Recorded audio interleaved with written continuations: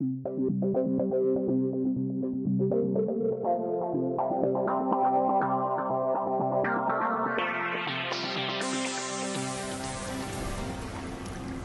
is a big industry in Canada. In fact, Canada is one of the world's largest producers of salmon.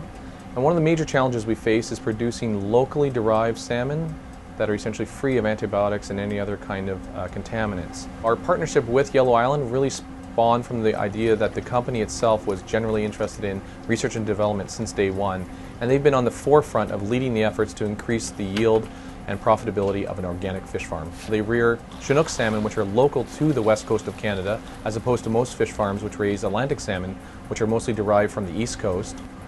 We wanted to be able to produce a uniquely high quality product with no real impact on the wild animals. We had been following what was a normal practice at the time and treating our animals with antibiotics whenever they got any evidence of disease. So what we did basically was we went to the research groups and we said, what can we do about this?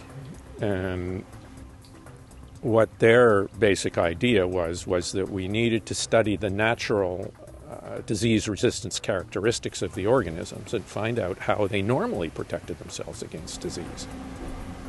We're very interested in studying what happens in the wild and infusing Mother Nature back into the process of aquaculture. We try to ask the question, what aspects of their genetic quality allow them to be more fit, more survivorship, more growth. Females often increase the genetic quality of their offspring by choosing certain males over others.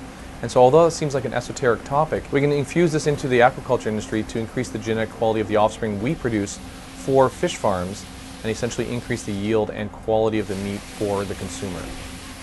Funding from NSERC was critical in order for us to turn academic thinking into action. That is to say, it allowed us to work closely with our industrial partner and also maintain our basic science research program.